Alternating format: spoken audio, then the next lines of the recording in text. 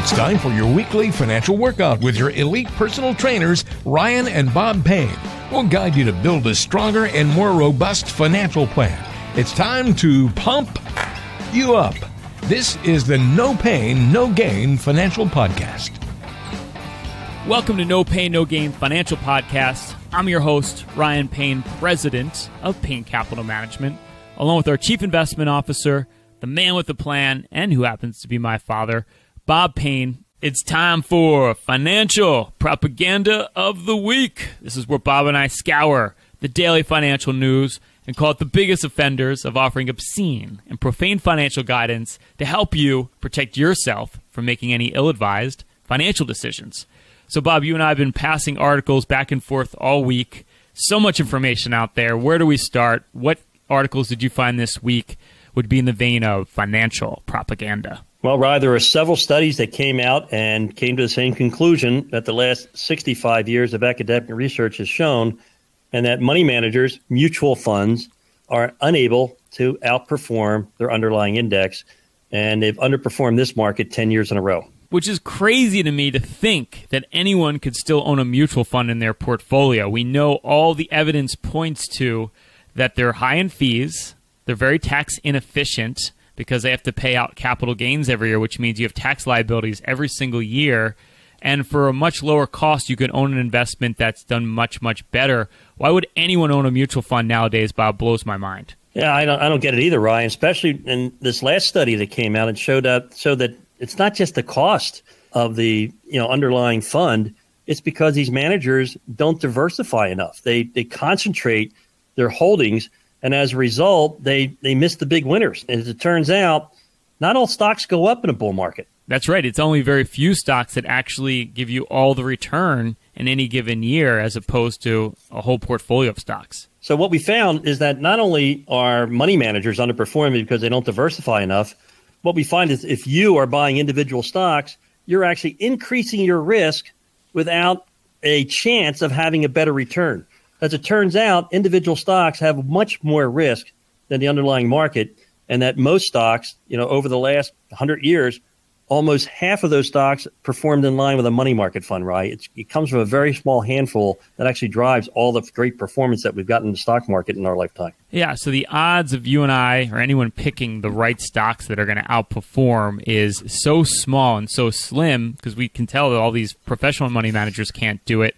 Why do we think we can do it as individuals is just crazy and delusional, Bob. Yeah, well, it turns out, Ryan, that they analyze what individuals do in their portfolio with their own stock picking is that they end up selling their winners too soon, and they end up, holding their losers, hoping to get even. And a lot of it has to do with they think if they're familiar with the company that there's less risk and it's safer than a company they're unfamiliar with. So it's a matter of, deceiving yourself, where the academic research shows that most individual stocks underperform. Yeah, and I think that's one of the reasons why one of the other articles we had flying back and forth this week is for the first time, exchange-traded funds have more money under management than actively managed funds. And the reason being, Bob, is because the performance has been so much better. And one of the quotes I thought was great because there's still over $4 trillion in mutual funds.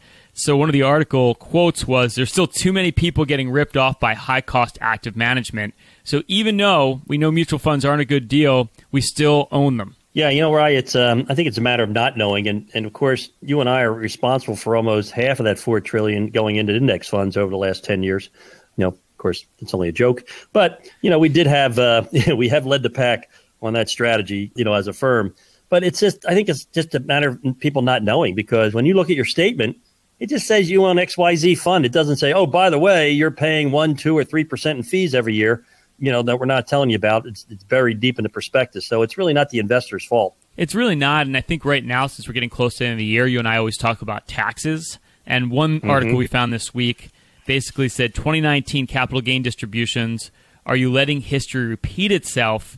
And what that means is these mutual funds that you may own right now, there's a good chance they're going to pay capital gains out at the end of the year. Last year, 86% of funds actually paid out capital gains, something you want to be prepared for ahead of time as opposed to waiting to the end of the year. Just another reason why these can be a real problem owning these mutual funds is these big tax liabilities at the end of the year. Again, Ryan, you nailed it on the head. If you have a $500,000 portfolio last year, was a good year in terms of paying out capital gains for mutual funds, that cost you almost $15,000 in taxes. Why pay $15,000 in taxes when you don't have to? And that's another reason why now is the end of the year, Bob. We talked about this on a couple episodes ago, is it's a good time to look at what losses you have in your portfolio. It's a good time to do what we call tax loss harvesting. It's a good time to maybe take some of those losses so you can offset any other gains you may unexpectedly have here at the end of the year. The other thing we talk about too, Bob, are those RMDs that have to come out at the end of the year. A lot of that can be given to charity if you're over 70 and a half. So there's a lot of tax strategies right now you can be utilizing that can save you come tax time in April. Actually, Rod, there's not even an instance where someone who is very charitably inclined should be writing that check out of their checkbook if they have to do a required minimum distribution from their retirement plan. If they're over 70 and a half, you can make that contribution directly to the charity from your IRA, and it's not reportable to the IRS, and you don't have to pay any tax on that distribution. It's a much better deal than paying it out of your personal account because, the tax laws have changed and made charitable contributions not as attractive as it was in the past. Rye, it all comes down to your Ryeism. Money saved in taxes is just as green as the money you make working hard or the returns in your portfolio. So, you know what? Let's have your money work for you. It's a brilliant idea. If you're enjoying this podcast, if you're getting the knowledge that we believe you're getting out of it, we want to offer you a free consultation to make sure you have the best financial plan possible. We call it our Total Financial Master Plan. If you qualify, here's what you can expect. We're going to look at everything from taxes. Have you optimized your financial plan for taxes? We're going to show you how to save on taxes so there's more money in your pocket, not the government's. We're going to look at income. Income is so much more reliable than the ups and downs of the market. We're going to show you how to optimize or increase the income on your portfolio. And we're going to look at diversification. What hidden risks do you have in your portfolio you don't know about? We're going to show you how to bulletproof and safeguard your portfolio, protect it for retirement. To see if you qualify, simply text the words free financial review to 844-752-6692. That's the words free financial review and text them to 844-752-6692. See if you qualify for our holistic Total Financial Master Plan.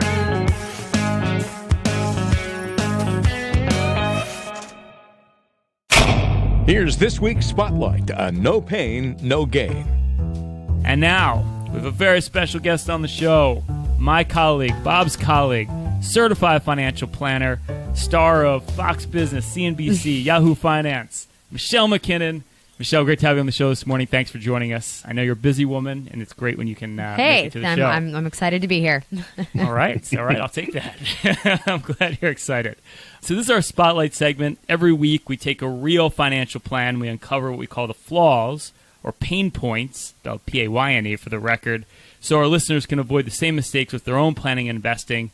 You recently worked on a case. Why don't you break it down for us and tell us what you did to help this couple get on their path to financial freedom? Yeah, absolutely. So I worked with this wonderful couple, and they came to me. They're really excited about potentially retiring over the next year.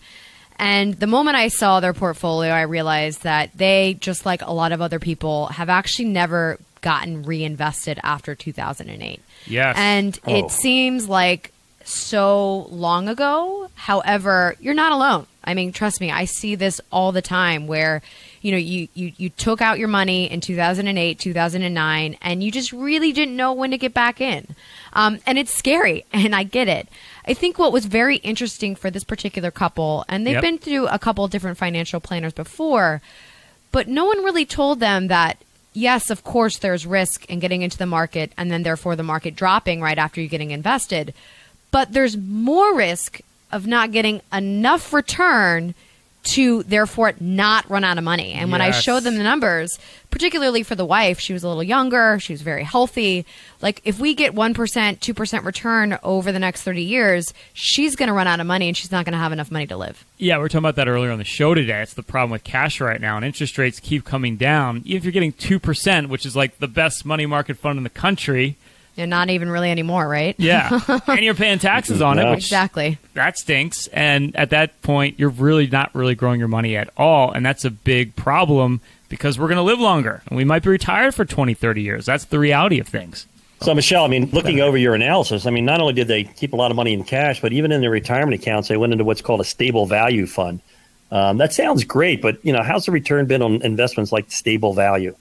Oh, it's horrible. And the sad part is when investors go into the stable value, they make an assumption that there's no fees, and they also make the assumption that it's 3% or 2%, right? And I absolutely have seen stable values that give 3%, 4%, and that's a different conversation.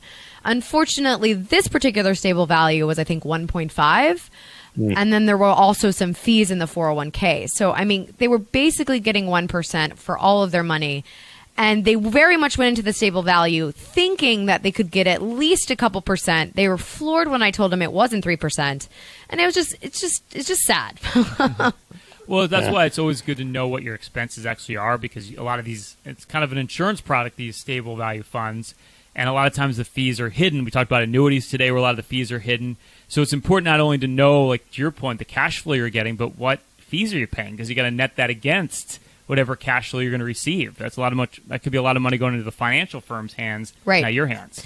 And particularly with this couple, I think no one really told them that. Again, I want to talk about how there's almost more risk not getting invested than the risk of the markets going down. And I think when you think about it in those terms, it's a lot easier to start getting invested. And I certainly didn't expect this client to go, 80% in the market, and you don't need to, right? You can start off small, you can work your way back into the markets. However, sitting on the sidelines, particularly if you have a healthy spouse that could live another 40 years, I mean, you're putting her at risk or him at risk. Well, you know what, Michelle? I think that the beauty of the analysis, up till having these types of tools where you can demonstrate the impacts of inflation and the impact of less income, it's always been our words, against their fear. And I'm sure they've heard this from other people. Oh, you may run out of money or this may happen. But when you see it in black and white, when you see it, it's your personal portfolio. You see the projections.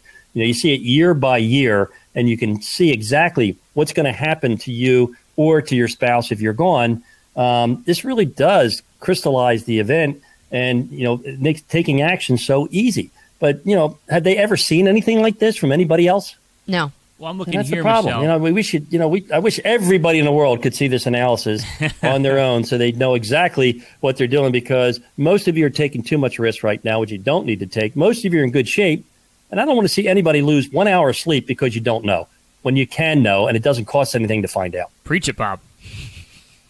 I mean, the other thing is, were they just floored away? Because it looks here like you can increase the income by like almost $25,000 a year, and that's not taking stock market risk. That's actually just cash flow coming in that has nothing to do with the markets going up or down. How do they react to that? Because that's real money. Absolutely, and that really helped them fill that income gap, right? So they don't have salaries coming in when they retire. All they're going to have is Social Security checks. And no shock, Social Security checks are not going to cut their lifestyle. And therefore, supplementing their lifestyle with this cash flow increase, I mean, the projections look so much better. Yeah, well done. As Bob likes to say, Michelle, another financial masterpiece. Thank you. If you're looking to learn a little more about some of the things we talked about on this podcast, but you're not quite ready for a one-on-one phone call, no problem. Check out our most recent guide that helps you learn the ins and outs of financial and retirement planning. It's free, and you can download it right now by texting the word bullish. That's bullish, BULLISH, to 555-888. That's texting the word bullish to 555-888. You can download our latest guide, 5 Ways to Maximize Your Retirement Accounts. Just give you some ideas on how you can save on taxes through health savings accounts, 401ks, Roth 401ks, Roth conversions. We give you some simple, common sense ways to use retirement accounts to save on taxes. Simply text the word bullish to 555-888. That's the word bullish to 555-888. Or check out the show notes for the episode at bebullish.com for a link. Thanks for listening. We'll have another great show on tap next week. Don't forget to subscribe to the No Pain, No Gain financial podcast on Apple iTunes, Google Podcasts, Spotify, and everywhere else you can get podcasts. If you're looking to listen to past episodes or to access resources mentioned on this show, check out the full show notes of the program by clicking the link in the description of today's show or by visiting bebullish.com. For Bob Payne, I'm Ryan Payne, and as always, be bullish.